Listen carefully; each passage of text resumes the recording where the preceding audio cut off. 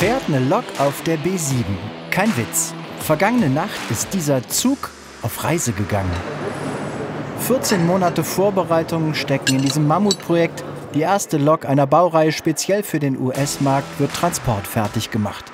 Das 85-Tonnen-Paket soll von Kassel nach Hamburg auf der Straße transportiert und von dort weiter nach New York verschifft werden. Gleich wird die Lok auf diesen Tieflader gehoben.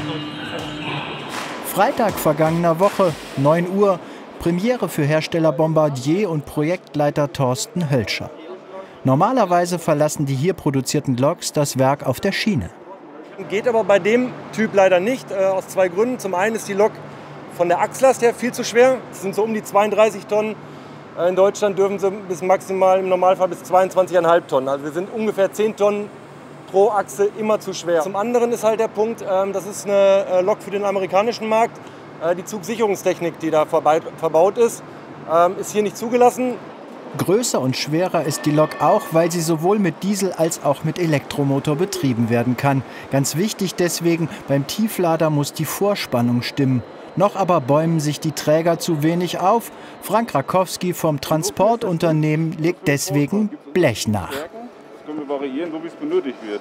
Wir heben gleich das Bett an, dann öffnet sich der Spalt, dann legen wir Hochkant das dazwischen, verstärken das, lassen wieder runter und dann ist, wenn Sie jetzt gucken, haben wir noch einen leicht negativen Bogen drin. Das ist gleich angeglichen wie in der Mitte, schön eine Parabel.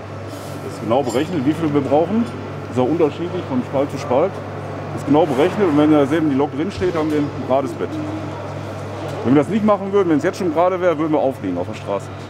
Der Lokomotivbau in Kassel hat lange Tradition. Bombardier setzt sie seit 2001 fort und baut Lokomotiven und Straßenbahnen für den europäischen Markt. Und eine nimmt Abschied von ihrer Lok für New York. Mechatronikerin Luise Bergmann, sie hat am Führerhaus mitgearbeitet.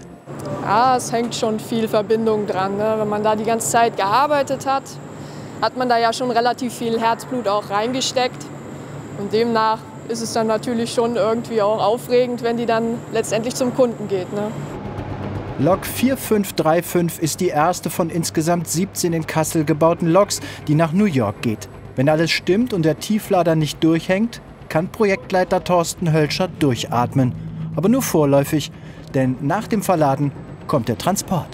Wir haben schon ein paar Punkte, wo es relativ knapp werden wird, wo wir dann vielleicht von 5 cm noch sprechen, die wir Luft haben.